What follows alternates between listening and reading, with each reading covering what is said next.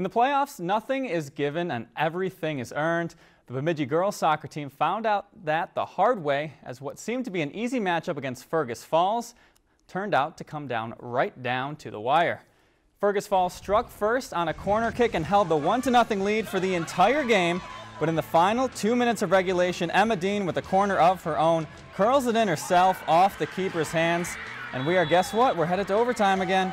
But the Jacks wasted no time in this one. The first minute of OT, Lindsay Hildenbrand heads it down to Leah Berard. Her initial shot is blocked, but Hildenbrand right there fires one off, and it's golden. The Bemidji Lumberjacks win in dramatic fashion, 2-1 in overtime. They'll play St. Cloud Cathedral in the semis tomorrow.